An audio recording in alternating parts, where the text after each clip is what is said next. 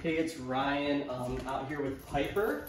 So today with Piper, we did a few things to help her be more okay with us, be more trusting of us, and also be more confident, I guess, and more comfortable out here in this training room. So basically what we did is we got her out to the bathroom first, and we took her on a pretty long walk. And I think the walk really helped a lot. I think she likes walks. Like that's probably going to be something that's going to be able to motivate her. Come here, Piper. Come. Good. And so at the beginning of the day, she wasn't taking any treats from us, but now she is. So took her for that long walk. Then we left her in this room just by herself. We were right up front here walking all the other dogs. We walked all the other dogs for about an hour and a half and just kind of let her be in here, let her be comfortable in this space, and popped in to check on her every now and then and drop off a little treat. And now I'm back in here working with her individually, and she's much more engaged, much more confident out here, comfortable with me. And she's taking treats, which is really great. Sit. Good.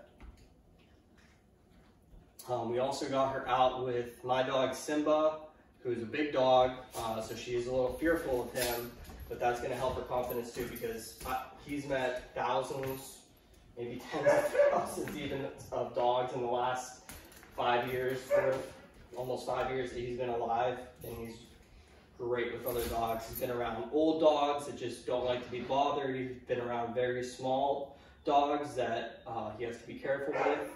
He's been around big dogs, so he knows how to be around any dog. And I think I don't know if I had a video of these two yesterday, but I will get one of them here in the future. And she's getting more comfortable with him. So I think the first thing is get her comfortable with him, and then get her out with some other chill dogs. And that should help her her confidence around dogs a lot.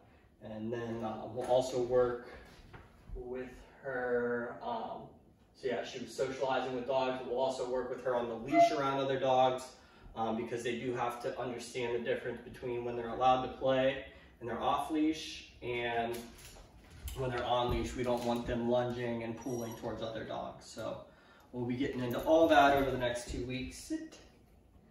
Good. Sit. She has a hard time holding her sit. She gets up as soon as she gets the treat. So we'll be working on that a little bit too when we start weaning the treats out. But with her, we're gonna go a little slower. She's more fearful, more insecure.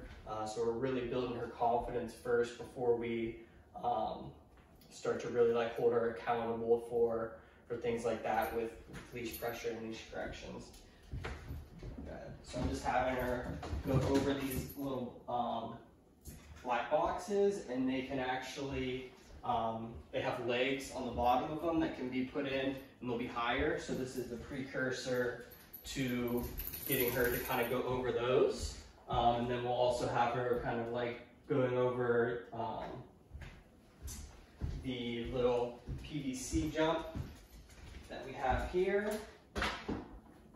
I don't think she's gonna, she's not ready for that yet. And then we have another like ring that we'll work on getting her through. And those are just confidence building exercises for her.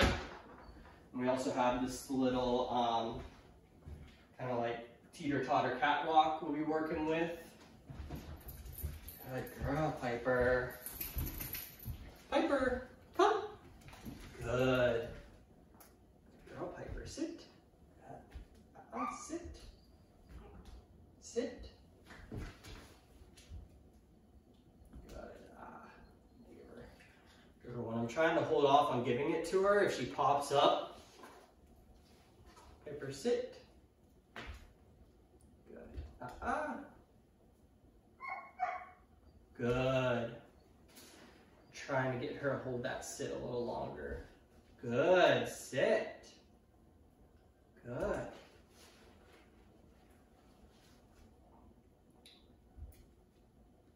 She sits good. It's just the fact that she gets up. Down. Up. I don't know if she knows down. Piper, sit. Down. You know, down. Down. I don't think she knows down, so we'll work on teaching her that. Down. Down.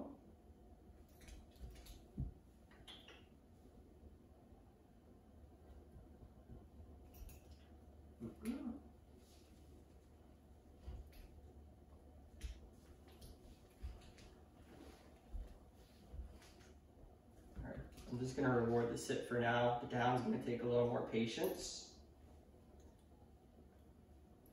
to teach her, and I don't want the video to go that long.